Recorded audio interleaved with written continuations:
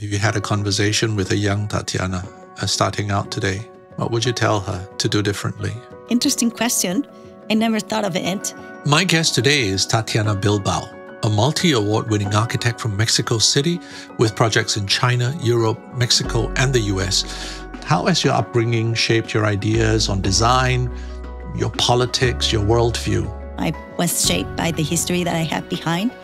And yeah, one of the big influences in my life was my grandfather, which ironically I never met. You said that every piece of architecture comes into context as part of a collage. I also think the conception of the architecture is not of a single line and a single idea, because even if it's a single house, it doesn't have a single use ever. How do you approach design? I think that for me, always, I have had the understanding that architecture provides a basic form of care.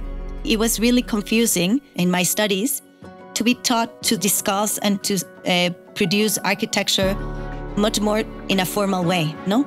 I thought I was a bad architect. When we talk about sustainability, then, if I could just reflect on that a little bit, we are starting to recognize that it is multi-systemic, multifaceted. The concept of sustainability can be defined, but then the strategy and the application is very different, no? So we did these buildings that are made of concrete.